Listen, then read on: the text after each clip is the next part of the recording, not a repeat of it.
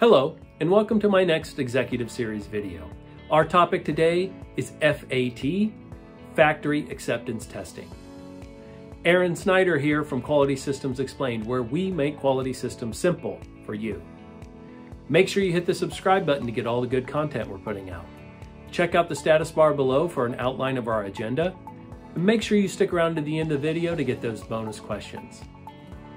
Our topic, Factory Acceptance Testing, is normally captured within the process validation requirements from 820 and 1345.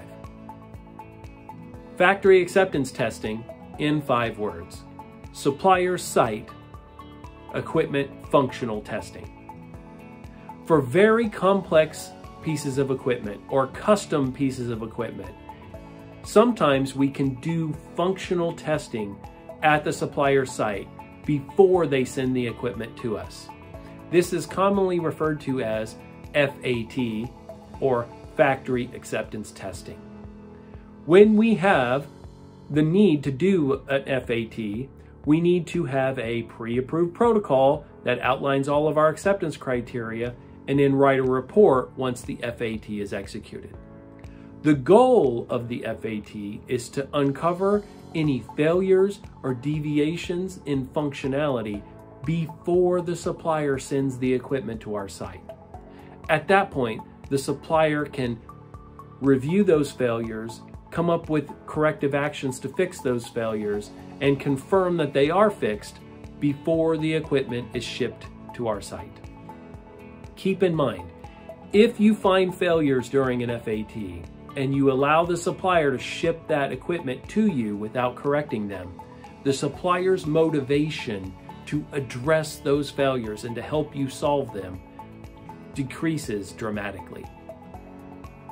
Make sure that all FAT activities are documented, the protocols and reports, and that they are included in the process validation package for that specific piece of equipment. So how do I know this is working? Well, first, if I do an FAT, a factory acceptance test, I have a pre-approved protocol, and then I have a summary report afterwards. Second, any deviations or failures found are corrected at the supplier's site before the equipment is sent to us. And then finally, all of the FAT documentation is captured and it's included in the validation package. How do I know it's not working? Well, first, for complex or custom pieces of equipment, I don't do an FAT. Second, if I don't have an FAT protocol or an FAT report afterwards, or I'm just not keeping the documentation of my FAT. And then finally, if I do a factory acceptance test and there are deviations or failures, I ignore them or I allow the supplier to go ahead and ship it to me while they are working on defining fixes. And now for the 3 bonus questions. Does our process validation procedure cover the requirements of doing an FAT? Second, when would we do an FAT? Can you please explain when we would do an FAT?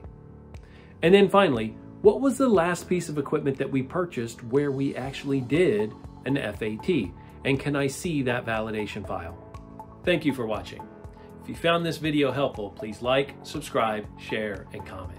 Send any questions to qms.jedi@gmail.com. This is Aaron Snyder for Quality Systems Explained. Never stop learning.